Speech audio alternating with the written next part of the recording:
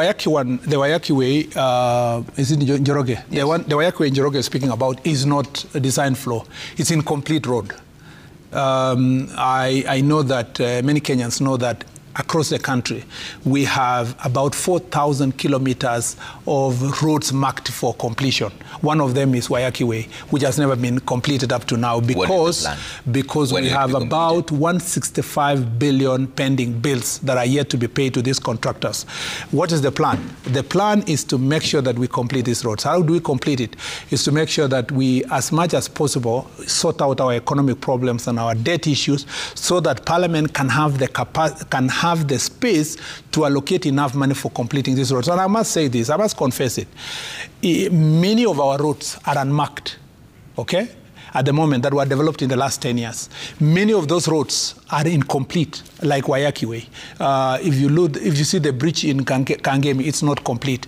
If you look at Gitaru Junction, which has been a serious issue for safety, is also incomplete. Why? Because we committed ourselves for the last 7-8 years to do roads that we contracted across the country, and we did not have enough money to complete it, because then we found ourselves in a debt trap, and then the budget was not there. Let me tell you, for example, last year we knew we needed 150 billion to complete these roads. How much were we given in the budget? 76 billion. How much was it done in the rationalization of the budget? It came to 46 billion. So if we continue at this rate, it will take us 17 to 19 years to complete the roads that are stalled up to now.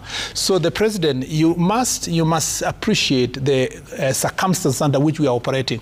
His Excellency the President has done exceptionally well to deal with the question of Eurobond, because if he didn't deal with that, we would even be in a worse situation.